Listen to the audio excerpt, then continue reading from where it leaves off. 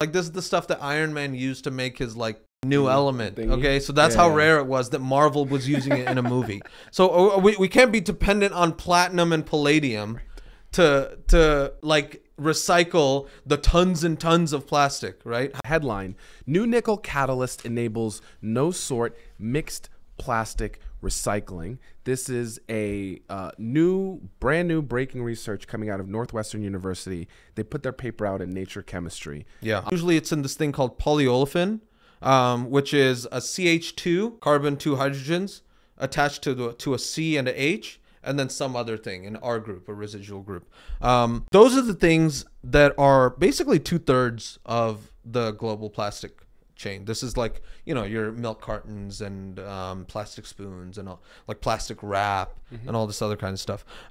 Single use, really short lifespan. Right. There's one option that has a little bit of hope. Okay. And that is this thing called hydrogenolysis. Okay.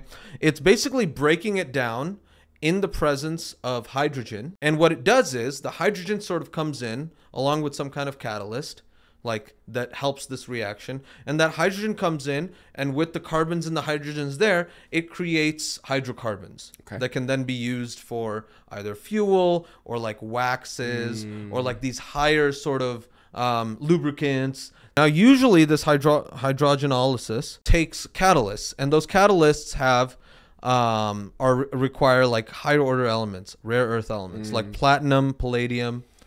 We don't got a lot of that like stuff. The amount of plastic we got, they found a way to catalyze hydrogenolysis using a catalyst made out of nickel, which is very abundant. Furthermore, this catalysis only targets a specific type of this polyolefin. Okay, because as I said, this is the CH2, CH2, right? And then there's an R group. That R group can be sometimes H, which makes it polyethylene. You just get this chain of carbons with hydrogens attached. Yes. Like a caterpillar. Yes.